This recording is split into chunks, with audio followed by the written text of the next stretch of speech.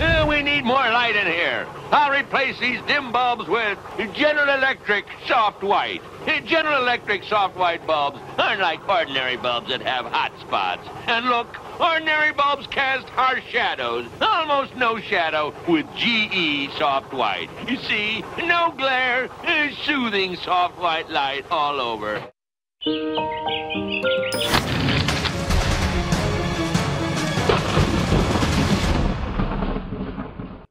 The nanny state come to the rescue. Look at that.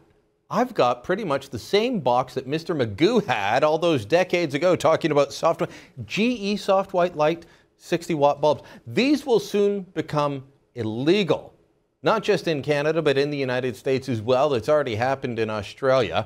Here is why. It's all to help the environment. Here's the quote from Natural Resources Canada. As part of its effort to reduce energy consumption and greenhouse gas emissions, the Government of Canada established new energy efficiency regulations to phase out the use of inefficient light bulbs. As a result, the standard will affect 75 and 100-watt bulbs manufactured after January 1st, 2014, and 40 and 60-watt bulbs manufactured after December 31st, 2014. That means you've got 1 year to start hoarding these. And the fact that we still have them, well, maybe that's enough to bring Ben Shapiro back up to Canada. Ben joins us now from California. Ben, you guys are already having, am I reading this correctly on Breitbart.com, is that you guys already have a ban on 75-watt light bulbs? Basically, whatever is in stock is the last 75-watt bulbs we will ever see in the United States. There's a ban on manufacture in the United States, importation into the United States of 75-watt incandescent light bulbs. Instead, we are going to, the more energy-efficient, friendly light bulbs. Of course, the people who this hurts the worst are the poor. I mean, this is just like every other environmental regulation. The people who are disproportionately impacted are the people who want to pay $1 for a light bulb instead of $10 or $15 for a light bulb. Now, one of the things they say about these new energy you're paying too much. You're paying too much. The price isn't on this one, but the ones just outside the studio, I had 2 boxes here in the office, 4 for $1.59. Yeah, had the price tag on it on the other one. Yeah, so you're paying too much at $1 a light bulb. But those I lose the compact prices right. fluorescents are what, $7? $7, $8. And now the idea is that these light bulbs last a lot longer. They'll last you a year or two. Well, people in California don't live in one place for a year or two. Most people move around. A lot of people change apartments. What do they care about whether the light bulb burns out, whether they leave or not? This whole thing is, just another environmentalist attempt to ram particular legislation down the throat of the American people.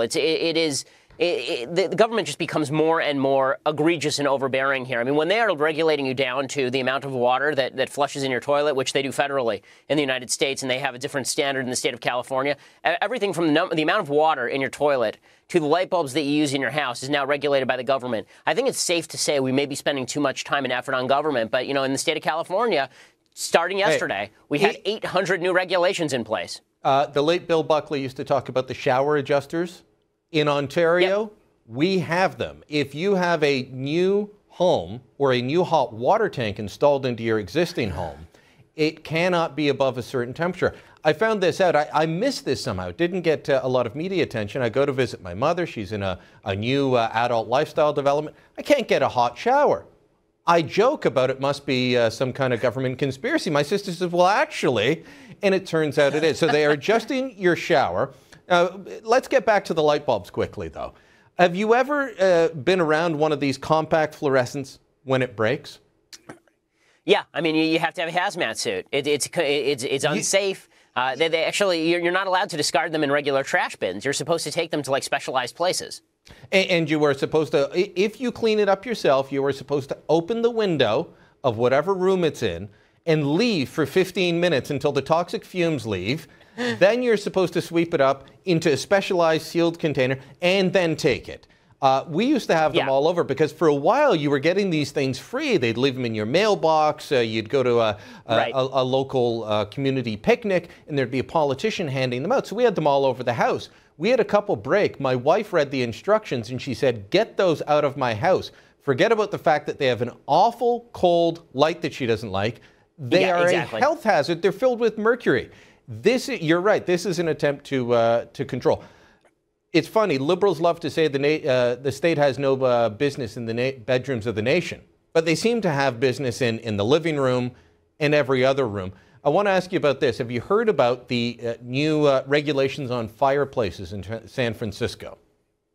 Yeah, you were telling me about them earlier. I mean, that's insanity. Okay. I mean, the idea that there are environmental conditions in San Francisco, and then you can't burn a log at certain times of the year. Under this regulation, it is illegal to burn wood, fire logs, pellets, or other solid fuels in your fireplace, wood stove, outdoor fire pit on days in which the Air District issues a winter spare the air alert. What's that? Well, the air quality's not right, the wind stream's the wrong way, you're not in the age of Aquarius because the stars haven't aligned. You can't burn a fire in your own home. It's insanity. It's insanity. Pot, yes. Wood, no. So the Indians, the Native Americans would have been in serious trouble, right? I mean, this idea that everything that we do impacts the environment to such an extent that we need the government doing everything from regulating. Let's say you have a bedroom with a fireplace. Right now you're talking about the kind of light bulbs you use in the bedroom. The government will stock the condoms in the drawer for you, and they'll regulate the number of days that you're allowed to use a log in the fireplace for that romantic feel.